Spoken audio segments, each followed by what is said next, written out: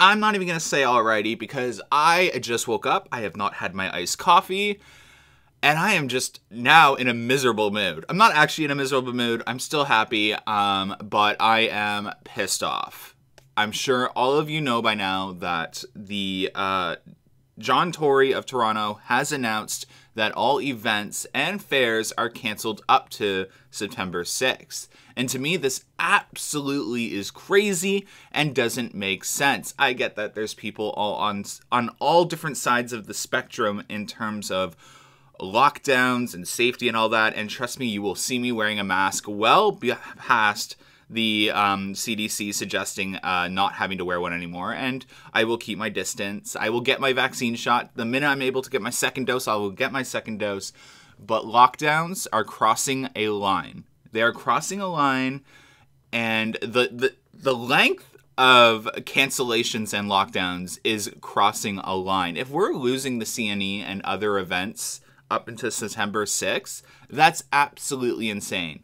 Our federal government has told us that we can travel abroad internationally without zero restrictions upon return this summer. So if we're able to go to the United States or go to the United Kingdom or go anywhere in the world and come back with no restrictions, no testing, no quarantining, but we can't even go to our own domestic events here in Toronto, here in Ontario, here in Canada, that makes absolutely zero sense. What does that say about you as a government? So we can go abroad, come back, but we can't go to the CNE, we can't go to Canada's Wonderland, we can't go to our next door neighbor's house, we can't go to the Quebec. What are you thinking? And on top of that, okay, let's take percentage numbers into the equation here. Most places started relaxing COVID measures and opening up at around 40%, and we still saw a decline in cases. Furthermore, at around 50% vaccination rate, first dose as well, in the United States, COVID cases dropped significantly. Significantly. So with that in mind, and Canada at 42% as of yesterday, vaccination rate, and Ontario approaching, I think, 50%. I think they're at like 45% right now. Fact check me all you want in the comment section. And the Ford government is telling us that we'll be at 65% by the end of May. Now, mathematically, me doing the math, I think we're actually going to be around 55% to 60% by the end of May. I don't see how the 65% will work, but regardless, we're going to be well over that 50% line at the end of May. So restrictions need to start easing. We are losing businesses. It was just announced that we're losing federal travel with,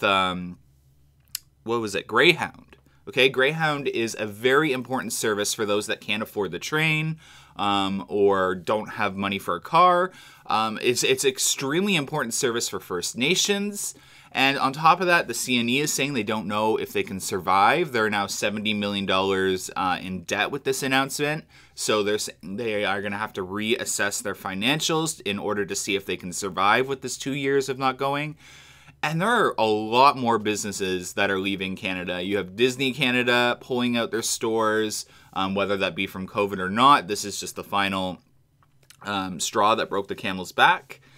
It's just really scary. And we're going to see a lot of businesses, the longer these lockdowns go, announce they're leaving Canada or ceasing operations in Canada, or just those family-owned businesses not being able to survive. It's gone too long. It made sense, and I was 100% on board science-wise for a very long time.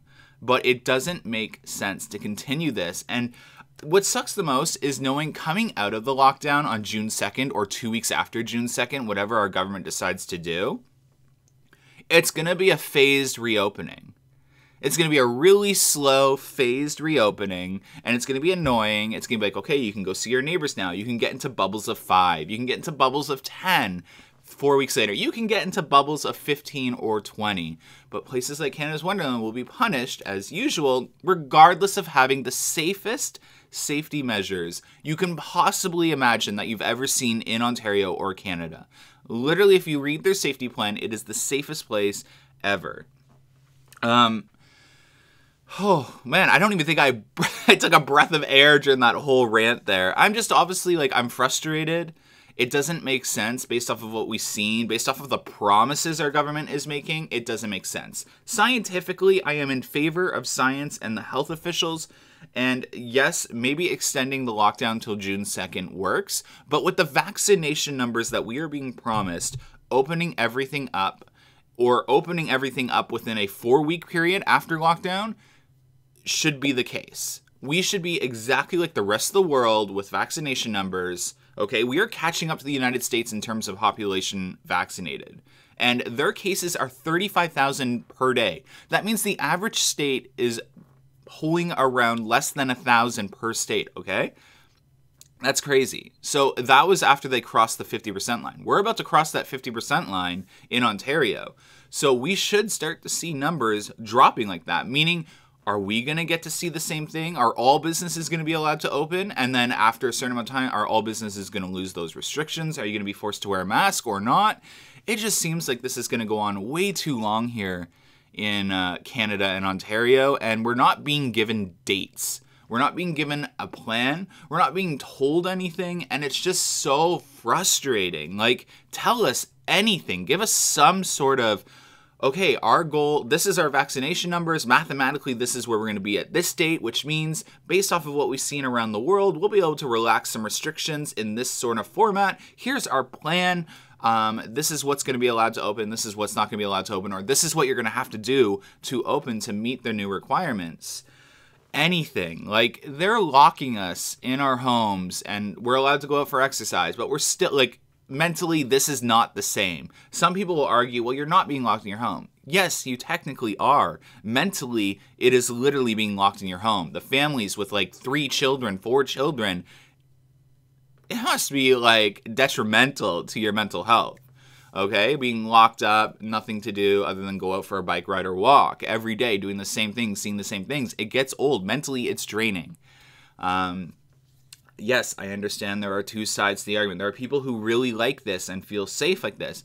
But those people who do not want to go out and do things, you do not have to go out and do things. You can stay in your house by choice and still have these benefits up until September by the federal government. But for those of us who are vaccinated, okay, we are now crossing a majority of the population that is vaccinated, can start to go out and boost the economy again. We can start to go out and drive business to those small businesses in our local towns. We can start driving business by traveling interprovincially. It just doesn't make sense. These promises the government keep promising us don't add up. So we can travel anywhere in the world, but we can't even do anything domestically by this summer, according to what we're seeing so far. Explain it to me. Anyone. I'm open ears. I know I'm ranting and it sounds like I'm angry, but if you're on the opposite side of the spectrum, comment down below. And honestly, I'm open to debate. I'm not going to get angry. It'll be a very good conversation, I promise. As long as you're polite. But I'm just over it. I'm sure most of you guys are. And yeah, I'll wear my mask. I'll get my vaccine. I'll social distance. But I want some of my freedom back. I want it back. Anyways, I hope this rant didn't piss anyone off. I know it's such a touchy subject and everyone's on different sides of the spectrum with this argument. And you know that I've been very in favor of lockdowns and vaccines and all that. But for me, it's just crossed a line. We've gotten to the point where we need answers and we need dates and we need action. Thanks so much for watching. I hope you guys have an amazing weekend. Stay sane. It's my new catchphrase. I say it at work as well. Stay sane, stay safe, and get vaccinated. Thanks so much, guys. Bye.